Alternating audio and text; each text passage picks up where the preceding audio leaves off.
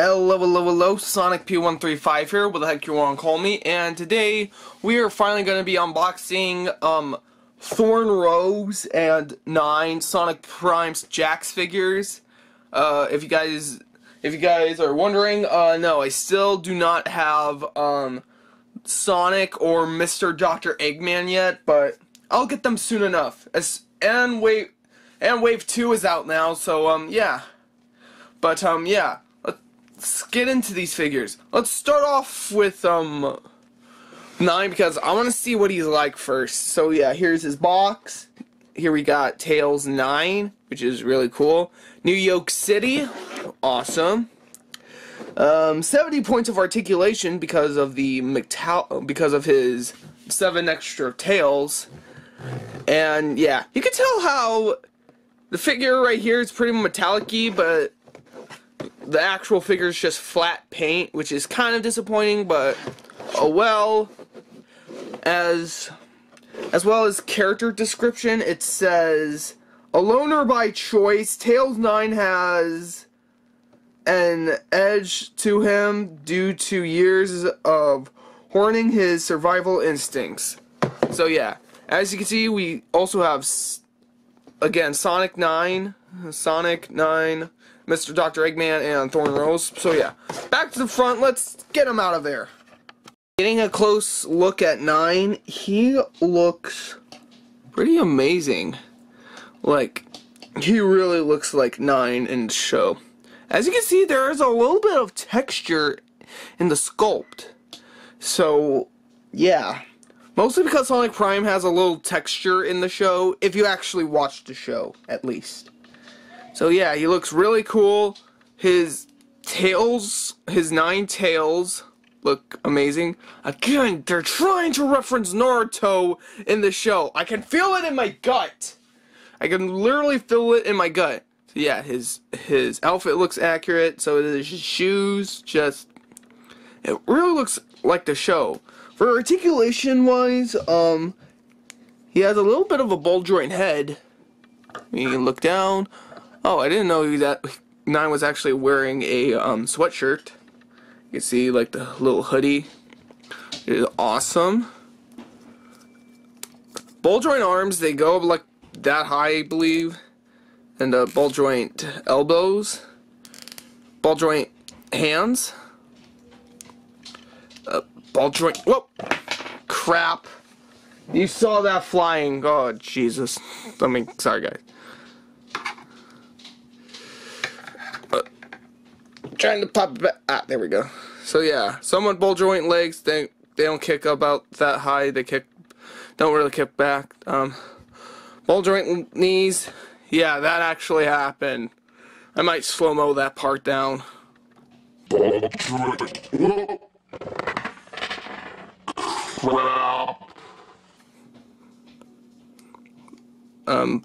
Ball joint feet, and his tails actually articulate.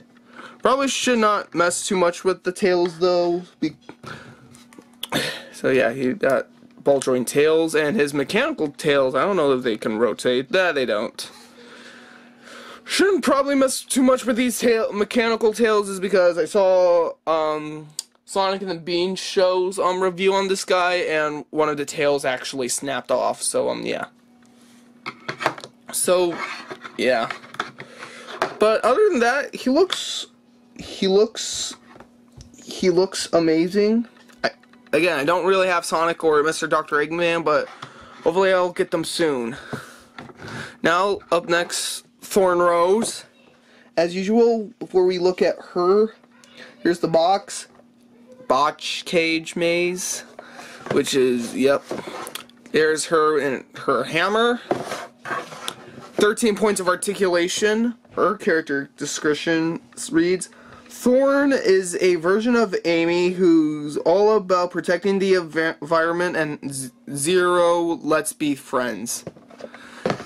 Yeah. Thorn is like more or less caring than Amy is. So yeah, back to the front, let's get her out of there. Let's open her up.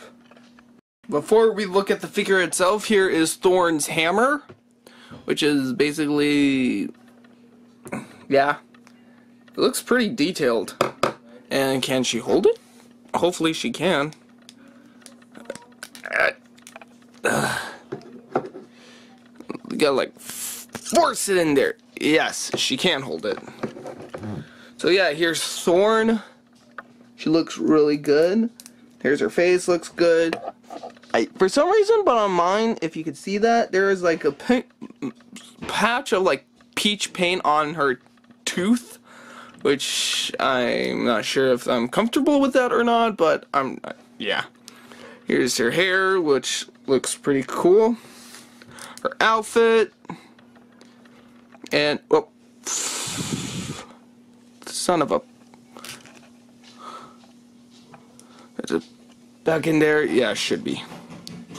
So, yeah. For articulation-wise, ball joint head.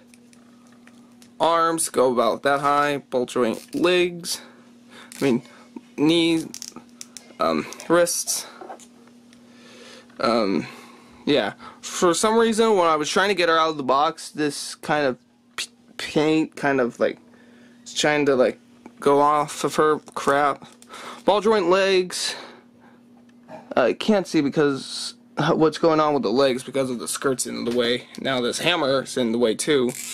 Ball joint knees and wrists and a hinge at the waist. So pretty good articulation on Amy. Sorry you had to see that leg popping off. So yeah. Oh boy. And if you're probably wondering how they scale next to the other Jakks specifics, I'll pull them out right here. Here they are next to Super Silver, and yeah, they're a tad bigger than him. Like, let me put Silver next to 9. Yeah, because these guys are in a 5-inch scale, just like the Super Mario Bros.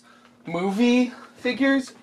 Now, personally, I'm not too big of a fan of how the movie Mario and the Prime Sonic figures are 5 inches. I wish they were 4-inch, but I guess they wanted to add some extra detail than your average Mario or Sonic action figures, so I guess that's why they went with the 5-inch scale. But yeah, thank you guys so much for watching. Make sure if you're new, like, comment, and subscribe, and I'll see you on the next one. So, bye!